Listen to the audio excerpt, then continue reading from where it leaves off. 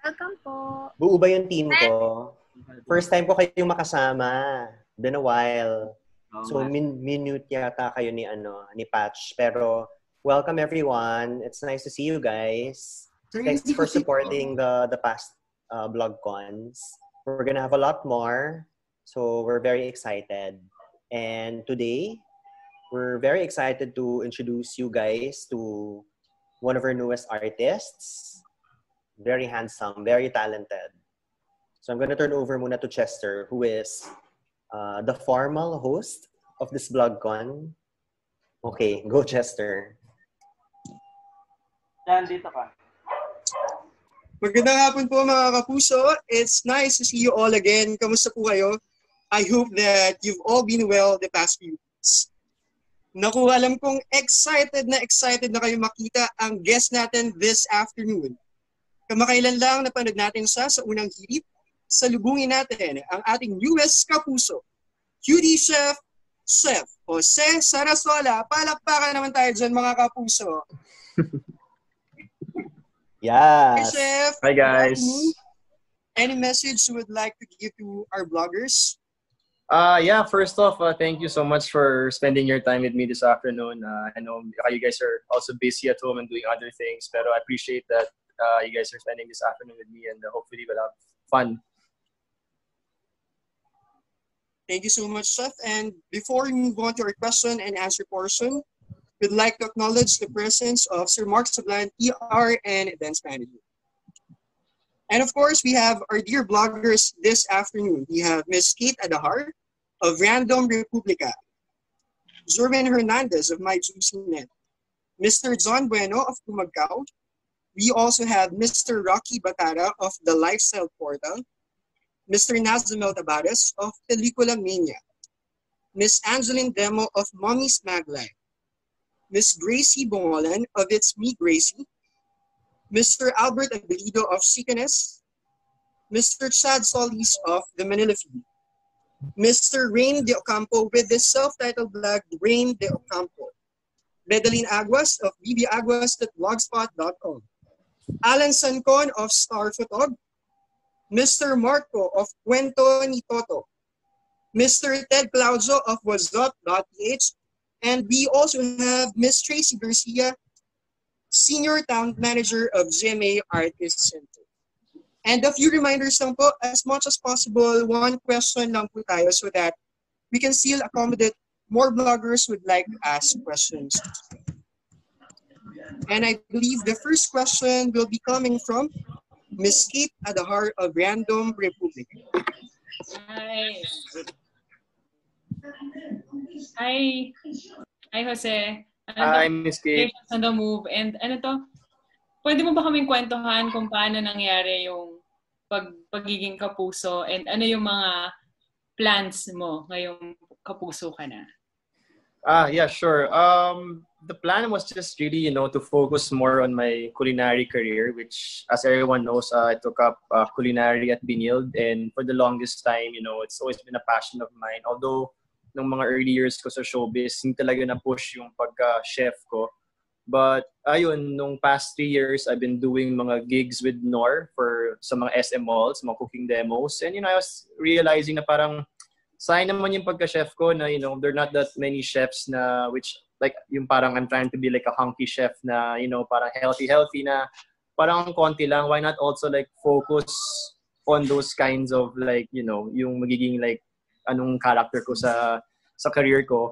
And I think, yun nga, I really thought of, coming to GMA to really, pursue my, dream of becoming a celebrity chef. But syempre, I have to focus din on, the culinary lifestyle, which I think also GMA caters to more of my direction in my path in terms of their cooking shows, their travel shows when they visit different places and try different kinds of food. So I thought it would be the perfect place to start my new career in terms of being a chef. But also, not also forgetting yung still my acting sa mga teleserye, which I still want to do pa rin on the side. It's still fun to act. So I still want to continue pa rin yung acting side ko besides being a chef.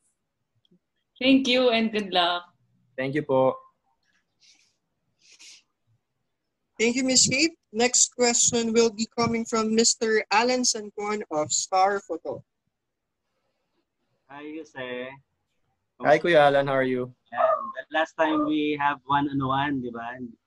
Napag-usapan natin to pero hindi pa natin recorded. Hindi pwede nang pag-usapan. Yes, planning eh. Being a Kapuso now. So if given a chance to work with Kapuso stars, sino yung nakikita mong gusto mong makatrabaho in a teleserye or gusto mong i-guest sa cooking show mo? If given a chance to choose, sino yung mga yon? Siguro one girl and one boy. Siguro sa guys, it's easy kasi yun nga talagang close friends ko sila Rodjun Cruz, sila Raver, sila Marco Alcaraz, since parang gym buddies ko sila.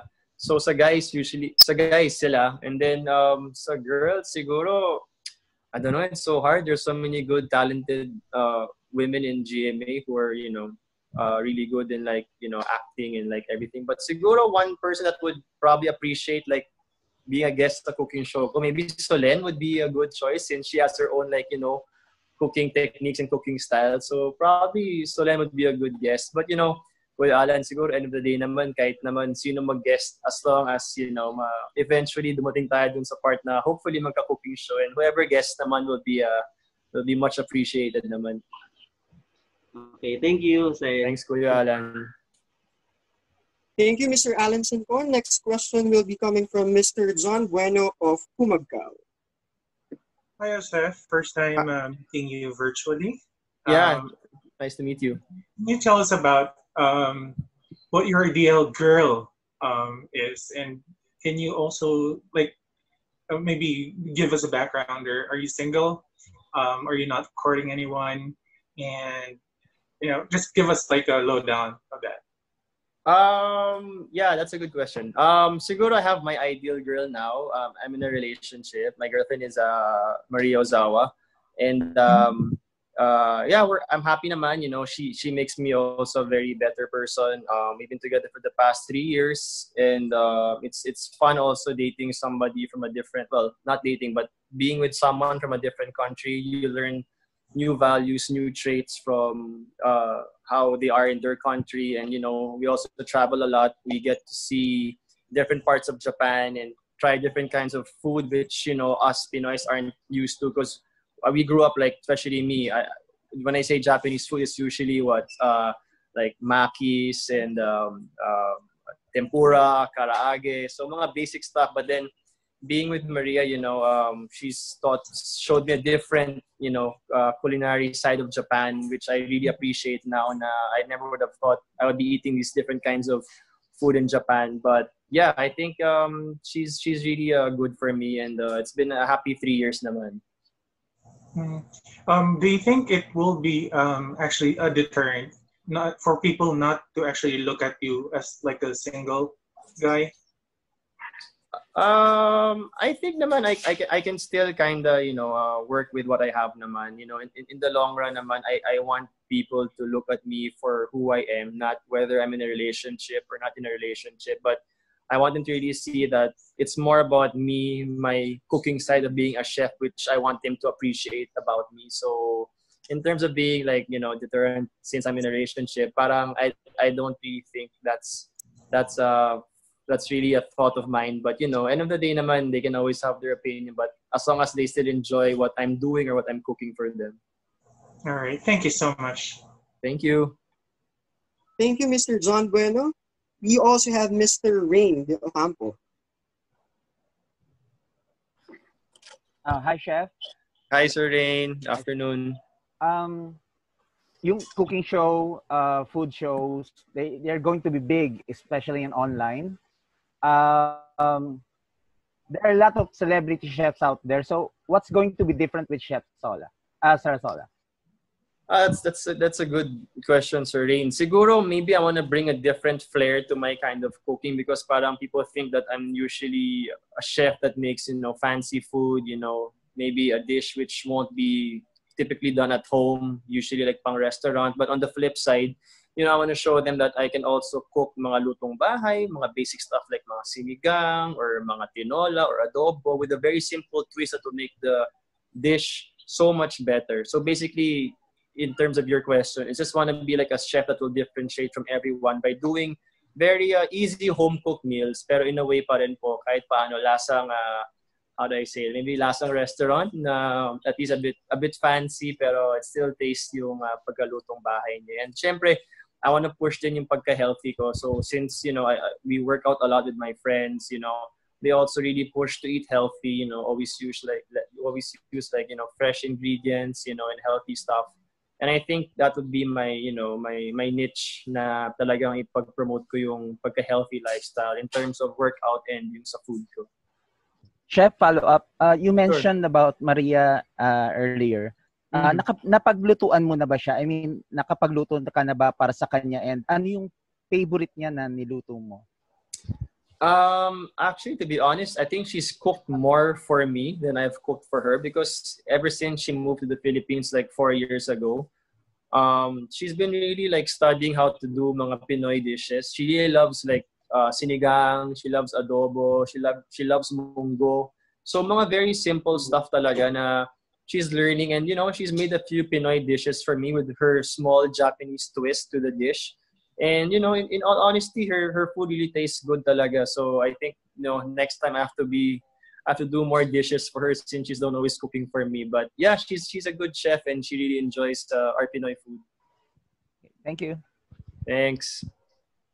Thank you, Mr. Rain de Ocampo. Next question is from Miss Bedaline Aguas. Hi, hello po. Hello. Ask ko lang, yung before ba, may plano ba na magkaroon ng cooking show, or yung ngayon nangyari sa pandemic, ano pa yung plano mo? Since lalo na ngayon nakapuso ka na. Sa ngayon po naka-guest na po ako sa unang Hear It last Friday and yesterday.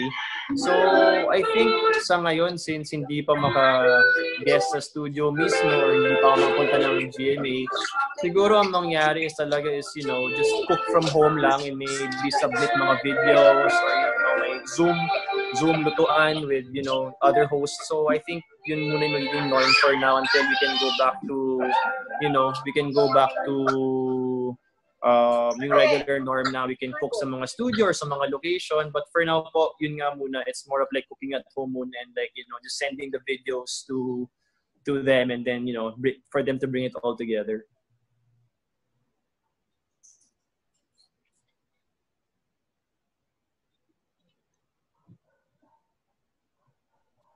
Okay, next question. Miss Bedaline, yes. Okay.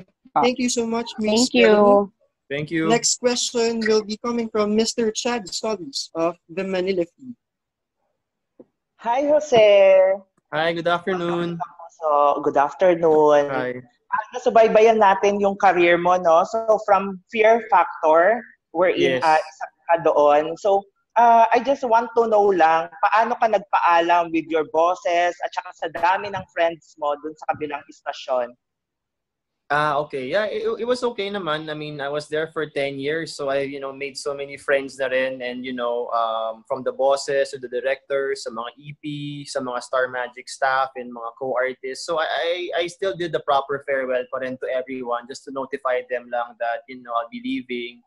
And yun, pero it was also not naman that hard po kasi wala naman po akong contract. Tapos na po yung contract ko doon. So, it was perfect timing then. And they know naman na I'm a chef talaga, and they knew naman na I really wanted to pursue yung culinary career ko and becoming a celebrity chef. And so yun, my blessings naman sila. All of them wished me well naman, and and they're saying na hopefully you achieve what you want to get. So naman, very supportive naman po sila. How does it feel now being a Kapuso? It's a blessing. It's a blessing, sir. I mean, during this COVID time, especially for them, for Miss Tracy's team and the Artist Center team to like give me a chance and to sign me, it's such a big thing for me. It's really, I feel so happy. I don't know what really adjective to describe my feeling, but it's just at least I found a new home, and I appreciate them, and very thankful ako na they signed me, and I just now to moving forward, I just don't want to let them down. I really want to show them my talents, and hopefully I don't, I don't disappoint. Thank you, and welcome to Kapuso. Thank you again. Thank you, Mr. Chad Solis. Now, our next question will be coming from Mr. Marco of Kwento ni Tito.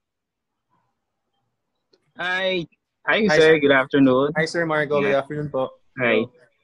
Ask ko lang, kasi di ba si Chef Logro is may signature siya na sinasabi every time, yung ping, ping, ping, ping. Si Jose, ano ang magiging signature na parang para makilala si Jose with regards sa cooking?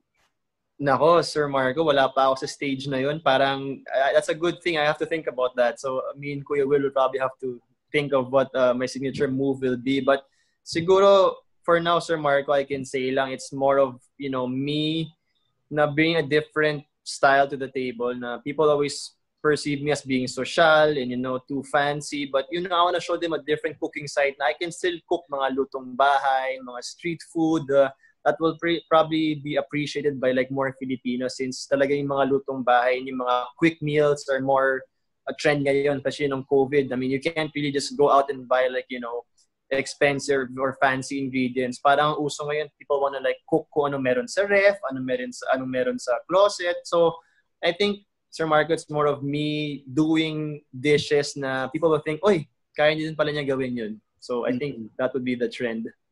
Okay, thank you. Thank you. Thank you, Mr. Marco Demo of Kwento ni Toto. And now, our last question will be coming from Mr. Albert Abelido of Chicanes. Last question. Hi, Chef Jose. Hello, good afternoon. Hi, good afternoon. Nakakadagdag ba sa pagiging sexy ng lalaki yung magaling magluto? Wow, that's a good question also. Well, they say kasi before when you were cooking, I mean back in the days when I was still in school, pag yung chef daw malaki, ibig sabihin masarap daw magluto. Pero pag yung chef payat daw, hindi daw masarap magluto. So I beg to differ from that notion since I think naman now everyone's becoming so versatile. I think anybody can learn cooking or easy recipes on the fly since it's so easy to Google dishes.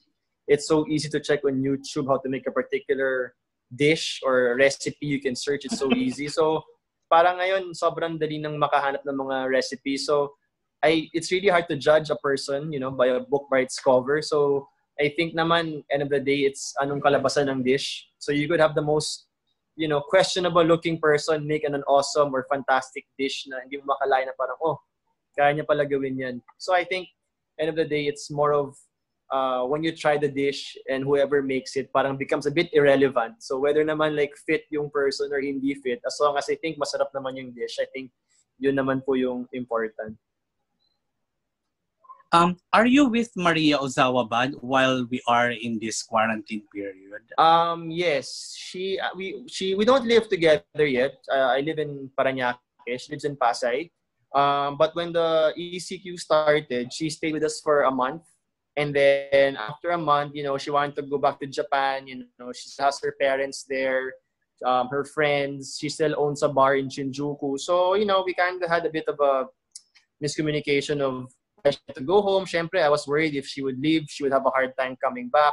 But, I thought we had a long talk na, what if I was in her situation? Of course, I want to be with my parents also, see my friends. So, ayun, I allowed her to go home naman. So, she's there in Japan now, running her bar and staying with her parents naman. And, we Zoom naman. We Zoom and we Viber naman almost every night naman just to like catch up and how everything's doing in Japan. Kasi there, it's more fun. Wala silang lockdown. Tuloy yung trabaho and everything. Not like here, medyo everything's still strict and everything. So, she's doing okay naman there in Japan now. And yung last question ko is, ano yung mas naging effect nung pagiging together within a month sa relationship nyo? Parang mas napadalas ba yung away or mas naging mas close kayo together? When she was there, when she was staying with me here in the house? When she was staying with you. Siguro we realized, more things about each other kasi nga we weren't living together yet. It's the past 2 years, 3 years namin eh. So, when you live with someone, and if you see someone every day, talagang may mga tendency talaga na mag-aaway kayo, mag-argue kayo. And, if you guys know, she's half Japanese, half Canadian. So, she's a different point of view compared to us Filipinos eh. So, like, sometimes for us, tama to, ito yung family way, ito yung proper way for us Filipinos. But for her, medyo iba. And then for her naman, for being very liberated, she's been working ever since she was at a young age and she's Japanese. Sometimes for her naman, kung tama naman sa kanya, for us naman, Filipinos, who have like, we have all kinds of values, parang you're like, hindi, mali yan. It can't be like that. So, sometimes we really clash, but, I guess it made our relationship stronger and, we didn't really have like a big fight. More of like mga small arguments and like, misunderstandings in terms of like yun nga different cultures kasi I'm Filipino, she's Japanese, so small things like that pero hindi naman tipong big fights na we can't handle. So thank you, congrats chef. Thank you Sir Albert, thank you so much. Thank you Mr. Albert Abelido. We have another question coming from Mr. Ted Claudio of whatsup.ph. Hello chef. Good afternoon. Hello. Hi, Sir Ted. Good afternoon po. Kamusta? Okay naman po. Okay. Chef, after this quarantine, ano yung bagay na gusto mong gawin pag na-lift off na tong quarantine na to? Wow, gusto kong gawin. Well, one thing I think, Sir Ted, is, get back to work. Whatever Artist Center and sila Miss Tracy have planned for me, I'm willing to do anything naman just to get, my feet wet back again into the business. And, whether it's a teleserye, it's a cooking show, it's also a travel show, which I really want to do also, as I was saying, parang mala Anthony Bourdain, yung traveling to different parts of the country, trying food and giving my opinion, that would be one. Number 2 po would be my bar. I have a bar here sa Parañaque called Avenue 75. So hopefully, it goes back, because that's also my main source of income. So I'm praying na itong GCQ maging, ma-lessen yung pagiging strict so I can actually bring in people to my bar. Kasi ngayon, panay take out eh. Wala pang dine-in. Although, ibang places are having dine-in na, but medyo strict here sa Parañaque. We're always the last to like lift a liquor ban. Yung curfew namin, 8 p.m. pa rin. But if eventually we can open like, for dine-in kahit mga 10 to 6 p.m., malaking bagay na po yun, Sir Ted. So, hopefully, yun. In terms of career with Artist Center and GMA, and hopefully my bar can kind of at least a bit go back to the regular routine of having customers inside. Hindi lang puro take-out. Okay, welcome to the Artist Center and congratulations. Thank you, Sir Ted. Yeah, bye. Thank you so much, Sir Ted Claudio. And Jose, do you have anything that you would like to promote and upcoming projects that your fans should look forward to? Just maybe they can help me like promote my Instagram handle, Chef Jose Sarasola, and also I also have my Facebook. We're starting my Facebook fan page, Chef Jose Sarasola. So that would help then if you guys can put in the good word. And just ready and willing to get back to work na, start the ball rolling and, start doing whichever work that sila Miss Tracy have planned for me. And I'm just really thankful to be here and, just grateful to be with Artist Center, especially during these hard times. So I just appreciate what their team, Miss Tracy's team has done for me. And thank you to everyone who joined me today. I appreciate the time. I'm sure you guys have other important things to do, but I appreciate you guys spending your afternoon with me, and hope to meet all of you soon in person. And hopefully you can also come to my bar and try my food at Avenue 75. Ako bahala. Thank you so much, Jose. Pero before we end, or before we move on to our group picture, meron lang pong last pahabol na question from Mr. Rocky Batara of the Lifestyle Portal and Runner Rocky. Sure. Hi, Sir Rocky. Hello. Ayun siguro, aside from cooking show, ano yung dream role mo sa teleserye sa GMA? And sa cooking show mo naman, siguro ano yung unang iluluto mo na signature dish ni Jose na hindi pa naluluto ng lahat?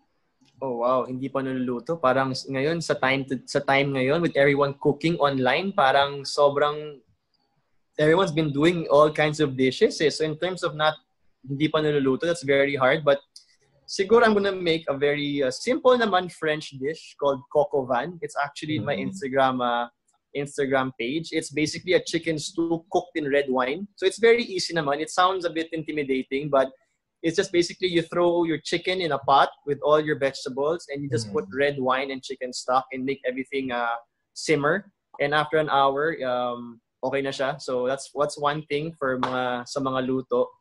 In terms naman sa roles naman, I've always been intrigued with GMA's fantasy shows, which we never had sa kabila. So hopefully, I get to try something like that, wielding these. Kasi I will see sila Rojun, sila Raver with these, especially Rojun nung Encantadia days niya with these armor and swords. So, hopefully soon, I get to try something like that and be in a, fantasy type of teleserye.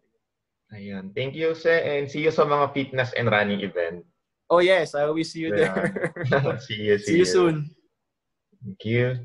Thank you. Thank you, Mr. Rocky Batara. And salamat po ulit sa lahat ng vloggers na nakaisa ngayong hapon. But before we end, group picture muna po tayo. Okay. Ate Malu. Everybody, please turn on your camera. Yes. Okay po. Chad. Okay na po. 1, 2, 3. One more po.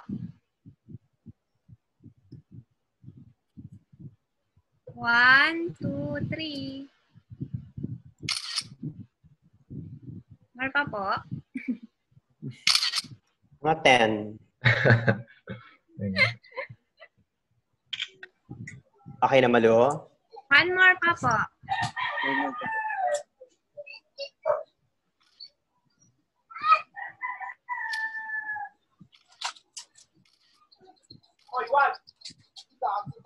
Ano, Malu? Are you ready?